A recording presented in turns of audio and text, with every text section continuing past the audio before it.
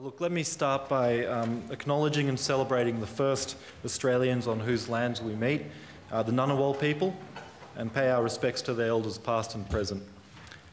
So Ambassador Takahashi, Honourable Miss Yoko Kamikawa, welcome everybody to this year's Japan Update. For those of you who don't know me, I'm Shiro Armstrong.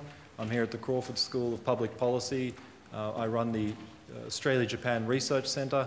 I'm here with my co-conveners, Fujiwara Ippei, who's also with the Australia-Japan Research Centre, Lauren Richardson with the Japan Institute, and Veronica Taylor with the Japan Institute as well. It's our pleasure to welcome you to the update this year. We're holding this conference at a time of great uncertainty in regional and global affairs. We've had a backlash against globalisation, a rise in protectionism. We're dealing with an unpredictable President Trump and a more assertive China. So in the face of this uncertainty, Japan's been thrust into a leadership position. It's a Japan really we're not familiar with seeing. Japan led the conclusion of the Trans-Pacific Partnership, minus the United States, or the CPTPP, after it was left for dead with the Trump administration withdrawing the United States from its participation. So with the CPTPP done, Japan also concluded an economic partnership agreement with the European Union and successfully completed the Osaka G20 summit. These were achievements of a more confident and outward-looking Abe administration. But it's not all been smooth sailing. The Abe government is now embroiled in a diplomatic crisis with South Korea. That takes some of the gloss off Japan's recent diplomatic achievements. Domestically, with political stability and strong leadership, we've seen Japan now beginning to deal with one of its biggest domestic challenges, the demographic crunch of a shrinking and ageing population. So Japan's opening up to foreign workers and recognising the status quo on the ground of 2.7 million foreign nationals living in Japan, of which 1.5 million are working. And that's a big focus on this year's Japan Update. Next year, Japan steps out onto the world stage once again to host the Olympics, and how Japan manages the expansion of migration and foreign workers and deals with its biggest domestic challenges still pose many questions. We cover these issues in the most recent issue of the East Asia Forum Quarterly, which I think you all have a copy of in your pack, and I forgot to get a copy to hold up, but you'll see that. The issue editors for this issue on Japan's leadership moment are Lauren Richardson and Nobuhiro Aizawa from Kyushu University, and many of the authors who wrote pieces in that East Asia Forum Quarterly are speakers here today. So each year for the Japan Update we cover the economy, politics and foreign policy, an aspect of the Australia-Japan relationship, and one focus on a key social issue. And this year we're focusing on opening Japan to migration. So we're delighted to have the Honourable Miss Yoko Kamikawa, who drafted the new legislation and shepherded the new laws through the Diet as a Minister of Justice. So to formally introduce her, I now turn to our Pro-Vice Chancellor for International Strategy, Sally Wheeler, who's also the Dean of the College of Law, to introduce Ms. Kamikawa. Please welcome Sally Wheeler.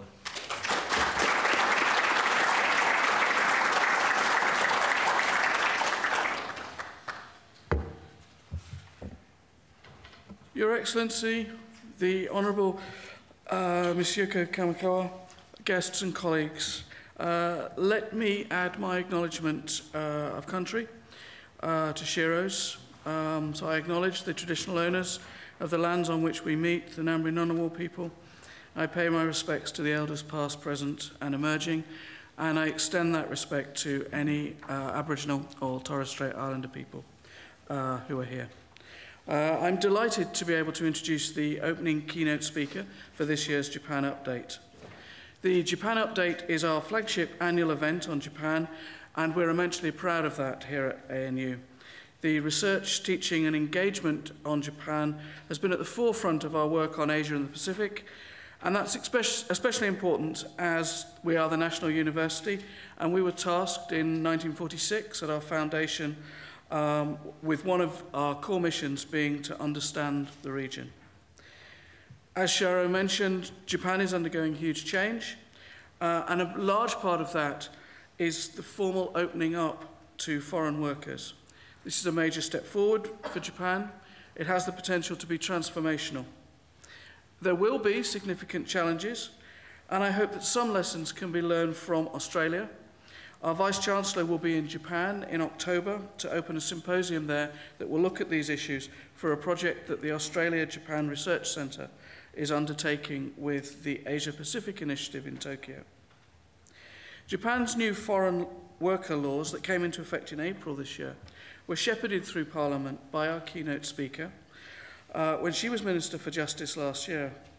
And as a professor of law that's interested in corporate law and in labour flows, and as someone who has recently migrated to Australia as a foreign worker from the European Union, I am delighted to hear what she has to say today. The Honourable Ms. Yoko Kamikawa has an impressive track record. Before she was Justice Minister, including State Minister for Internal Affairs and Communications, and Minister of State for Gender Equality, another issue that's close to my heart, and Social Affairs. We are delighted that Kamikaze Sensei has travelled all this way to share her experiences jump-starting Japanese immigration reform. So please join me in welcoming her to the podium.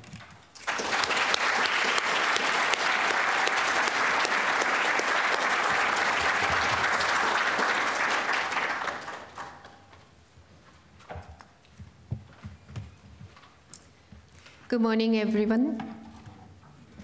The weather is wonderful. The second day of spring, and I'm very much delighted to be here and speak in front of you. I wish to offer my gratitude for being invited to the Japan update of 2019.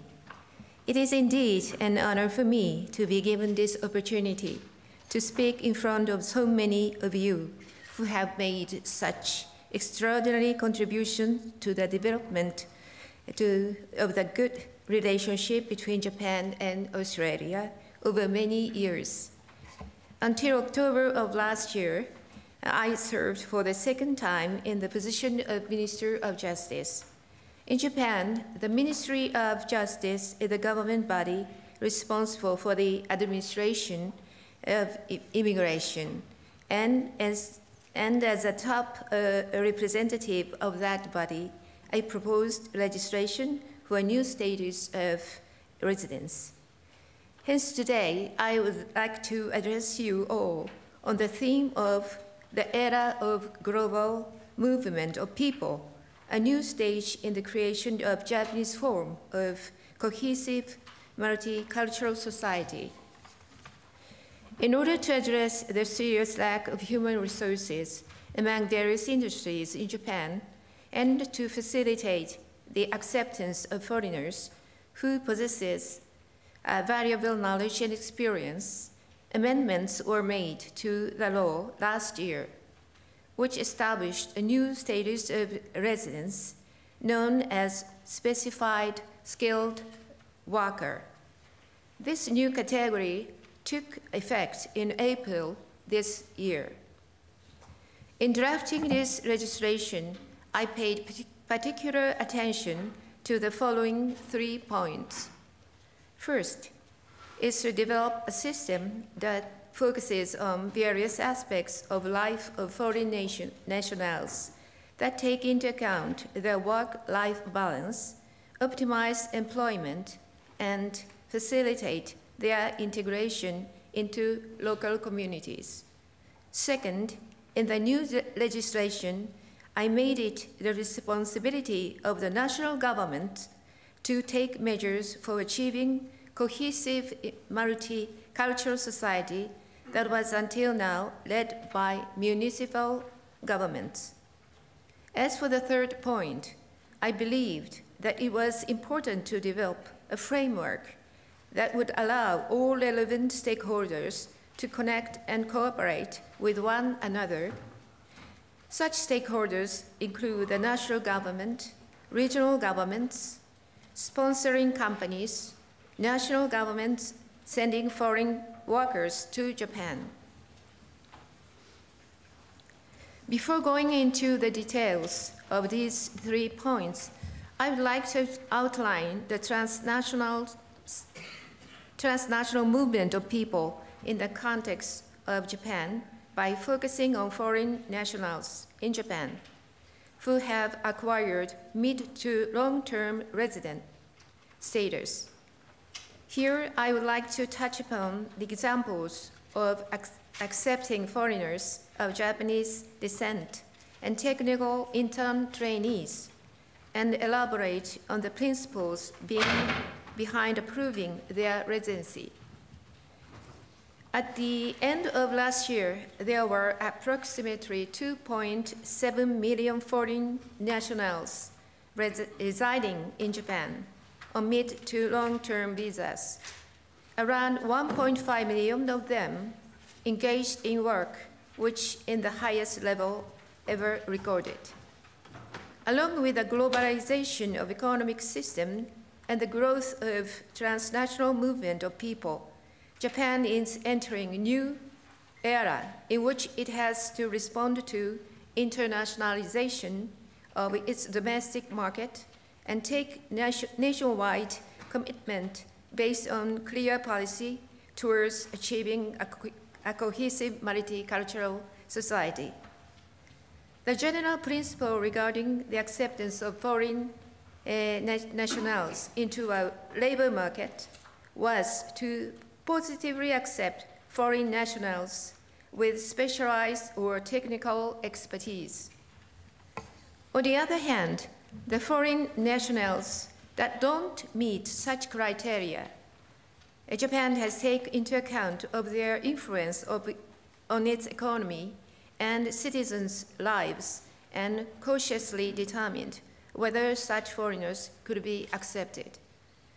Based on such general principle, Japan developed particular systems for accepting foreign workers, including the acceptance of Japanese descent and technical intern trainees. Through such processes, we have faced a number of challenges and have learned many lessons. Because the main theme of my speech today is creation of Japanese form of cohesive multicultural society, I think it is important to elaborate on the challenges we have faced in the past and how we have struggled. Firstly, using the example of the acceptance of people of Japanese descent from the 1990s onwards, Japan began to accept people primarily from South America countries, such as Brazil, their second or third generations of Japanese descent. At its peak in 2007, there were more than 300,000 people from Brazil working in Japan. However, in the wake of the global financial crisis of 2008, the work environment of these people underwent a dramatic change. At the time, since many of such Japanese descents were temporary workers, and because of their unstable form of employment and their difficulty in Japanese language, many of these people could not keep their job, and some of them regrettably had to leave Japan and return to their country of origin. Of course, not all people of Japanese descent choose to leave, and there were people who remained in Japan. There were certain cities or communities where many foreigners of Japanese descent maintained their community, especially in such areas where household appliance factories or car manufacturers hired these people. Sorry.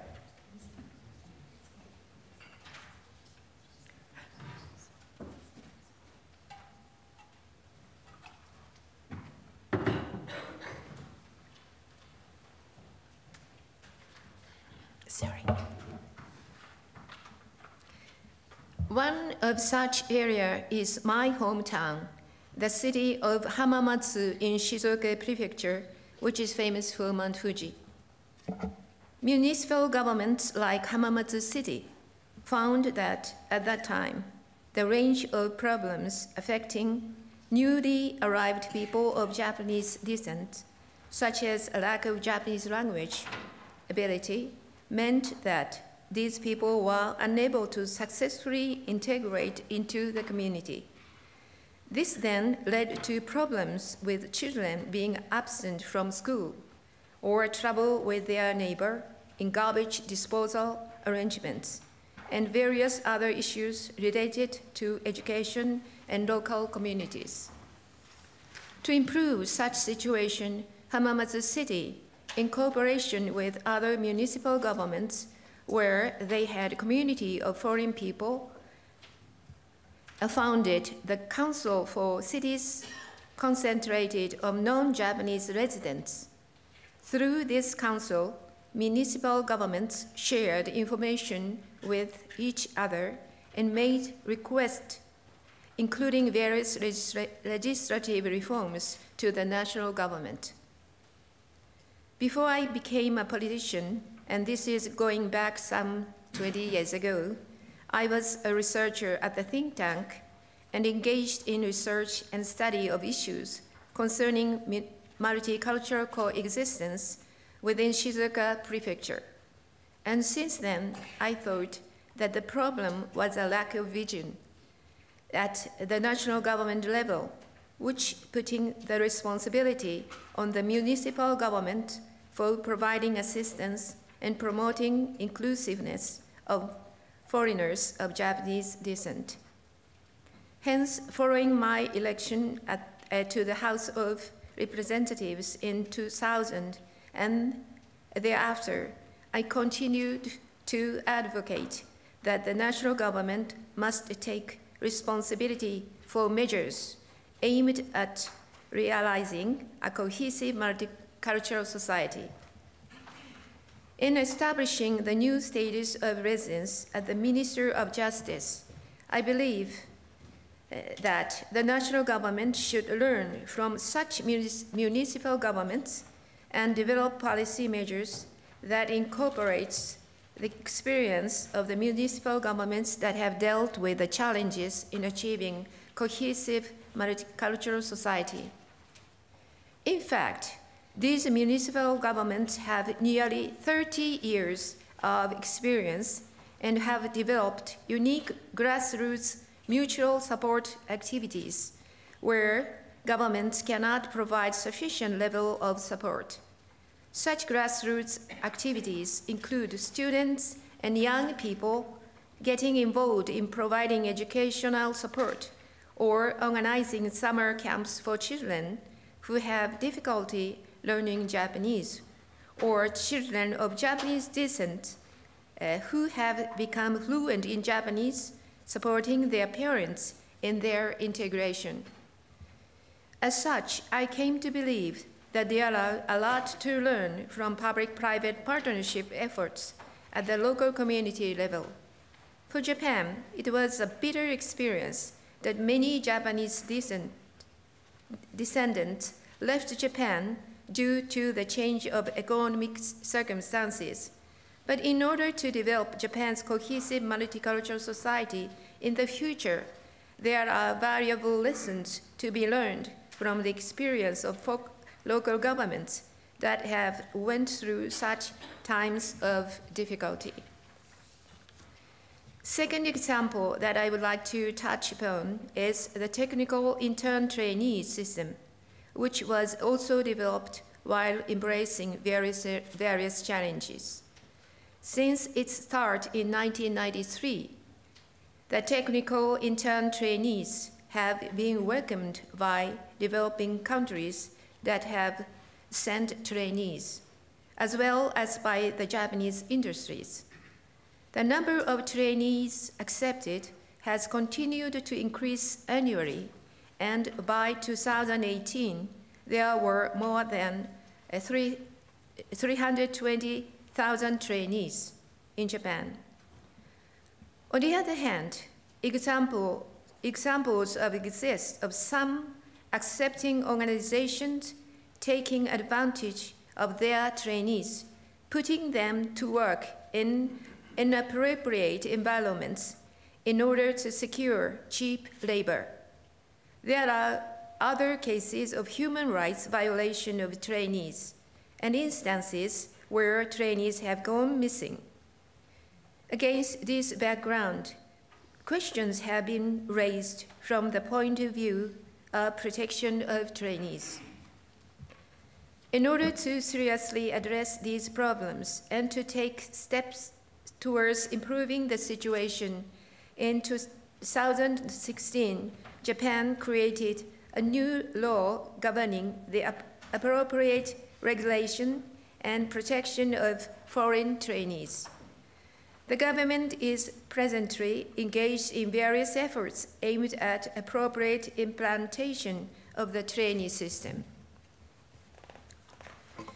Based on this experience in implementing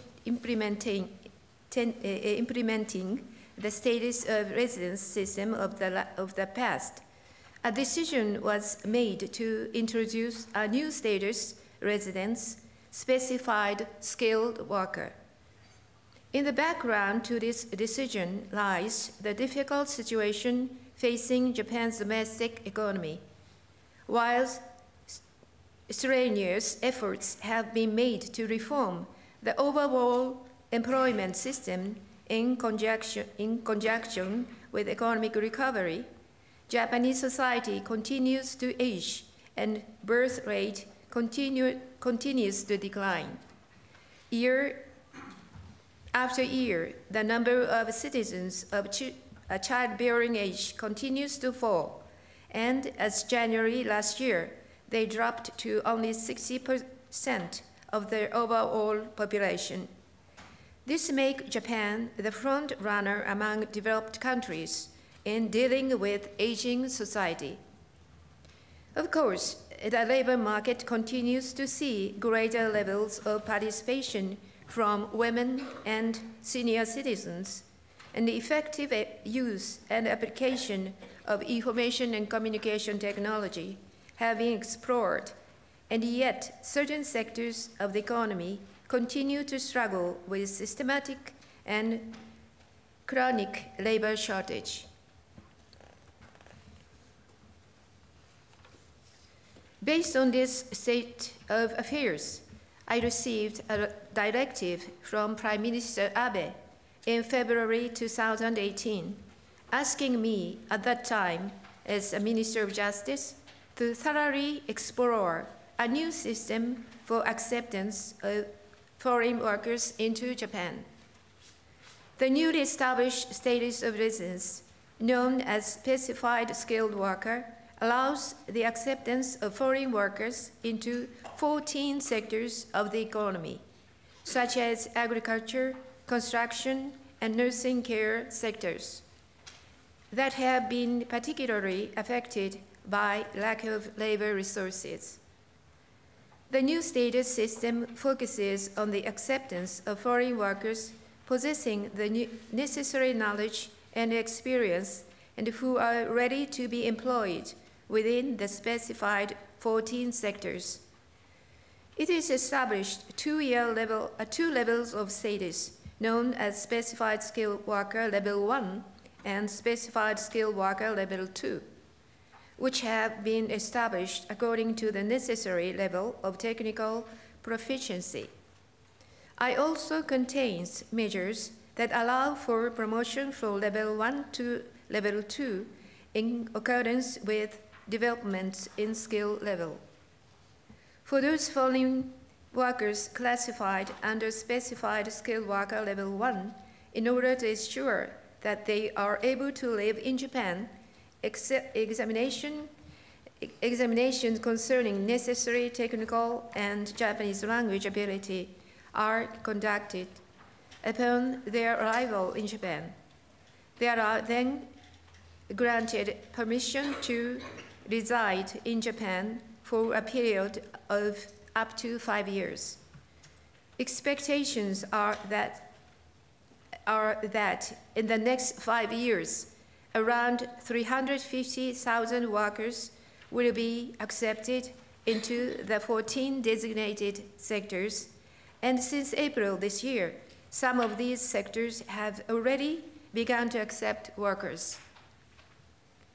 I mentioned in my introduction 3 key points that I paid particular attention in drafting the legislation for accepting specified skilled workers. Among the 3 key points, the first point was to focus on the various aspects of life of foreign people. In this connection, efforts were made to establish an acceptance system that would ensure foreign people the same levels of wages and working conditions of Japanese citizens, and also to establish a framework for providing support for foreign people. In the case of providing support, the accepting organizations needed to create their own support scheme for foreigners entering at the level 1 specified skilled worker, and to provide support for the working life, everyday life, and social life. Such support scheme was not required in the previous system of accepting foreigners, and it is based on the lessons learned from the acceptance of workers of Japanese descent as well as technical trainees. Such support scheme is introduced so that the specified skilled workers will be able to become part of their local community and make seamless transition to life in Japan. The main areas of support are as follows: support for work life, such as complaint resolution services for any trouble that emerges in the workplace; support for everyday life, such as orientation sessions that explain living arrangements, including rules of disposing garbage, and so forth; support for social life, such as providing information about various administrative processes.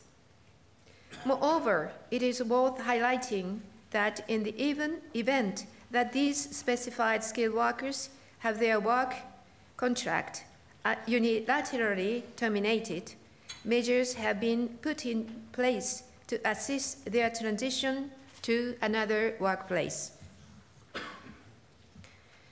Turning to the second key point I highlighted at the beginning, the national government assumes responsibility for taking measures to cohesive multicultural society. In July of last year, the government of Japan established the Cabinet Committee for the Acceptance and Inclusion of Foreign Workers, and at the end of last year, this committee compiled its comprehensive solutions for the acceptance and inclusion of foreign workers. As a Minister of Justice at that time, I served as co-chair of the committee along with the Chief Cabinet Secretary, and compiled a range of policies whereby the national government takes responsibility for ensuring measures to achieve cohesive multicultural society.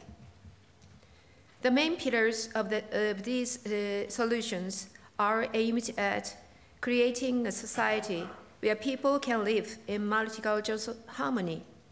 In particular, they envisage to establish one-stop service counters in approximately 100 municipal government offices to offer advice and make necessary referral arrangements for foreign workers. As I will explain later, a new organization known as Immigration Service Agency will provide local governments financial assistance and know-how to operate such service counters. And the local governments will then develop frameworks to provide advice and to make appropriate referrals according to the inquiries made by foreigners.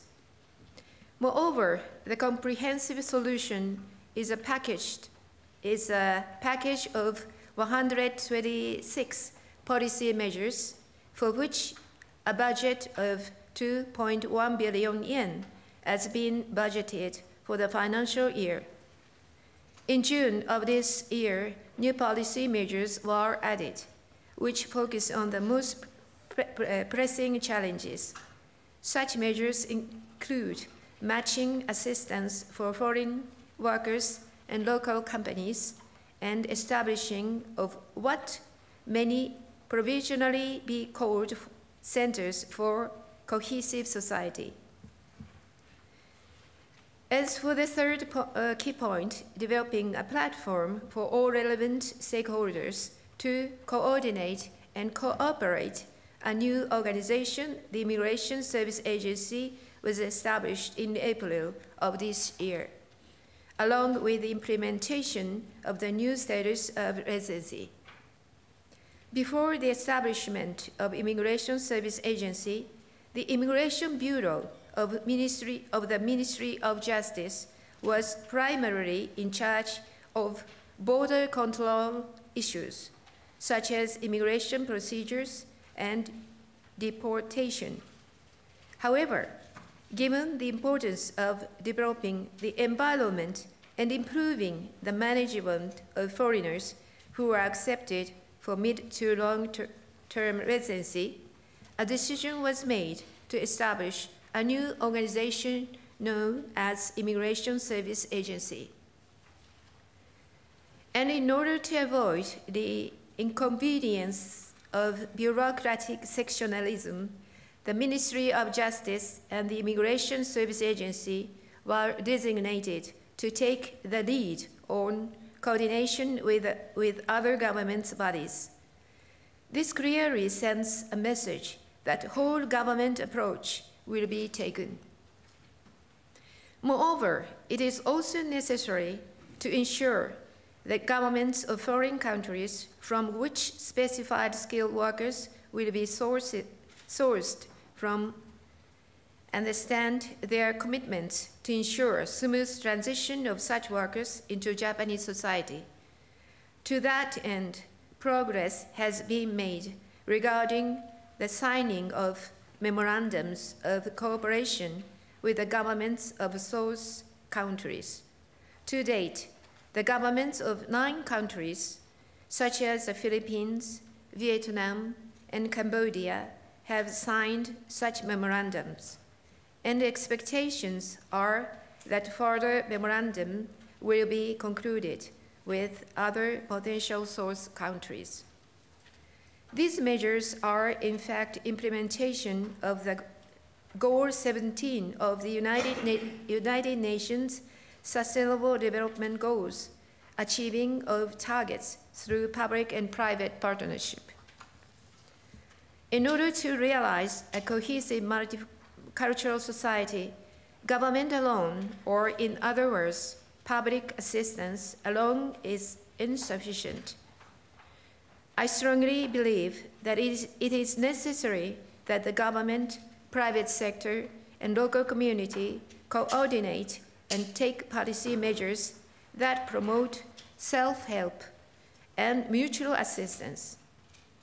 To elaborate on this point, it is important to note that, on one hand, the foreign people are encouraged to participate in the local community with a sense of ownership and make their self-help effort towards integration, while on the other hand, the local community also actively takes steps to accept and facilitate their integration so that everyone can mutually support each other. The new status of residence only commenced in April of this year, and will now move to the implementation phase in order to create a cohesive multicultural society. Under this new system, The number of foreign workers accepted will be made public once in every 3 months. This aids the management of resident foreigners through an evidence-based approach and ensures sustainability of a new system, as well as earning trust and understanding of the Japanese citizens. However, during the course of its implementations, it may turn out that not everyone will pay out as we first envisioned. Just like Australia or other countries, Japan will face challenges in accepting foreign workers and will have to overcome those challenges. For Japan to move towards a cohesive multicultural society, it will be very important for us to take a step-by-step approach to flexibly review our systems and policies as necessary. I believe that there are a couple of points or perspectives that are critically important when reviewing our system. The first point is human rights of foreign workers, and the second point is access to justice of foreign workers. I will start with the first point on human rights of foreign workers. During the course of developing a multicultural society that accepts foreigners of diverse backgrounds, we will inevitably experience cultural friction. Of course, hate speech and discrimination against foreign workers must never be tolerated. And in order to realize the true multicultural harmony, it is particularly important to support one another by overcoming their differences in culture and religion and support one another. The level of cultural friction will be the indicator of measuring whether current system and policies are working or not. And in order to ensure steady and continuous development of a multicultural society, more effort will be required to resolve these challenges. To that end, it will be necessary to conduct surveys that will allow us to continuously monitor the situation of human rights violation of foreign people and to further strengthen awareness raising of the general public through coordination with every relevant organizations and stakeholders.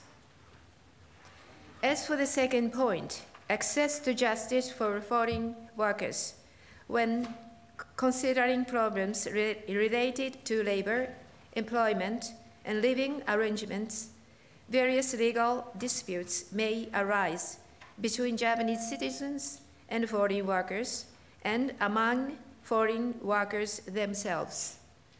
To ensure sustainability of a cohesive multicultural society, these issues must be resolved in an appropriate manner. On this point, in Japan, the Japan Legal Support Center, known as Hoterasu, has initiated a multilingual information service which offers information on Japanese laws and legal systems in multiple languages from foreigners visiting or living in Japan. However, more needs to be done to further strengthen access to justice for foreign people, and in this regard, we should further explore use of online information and communication technology.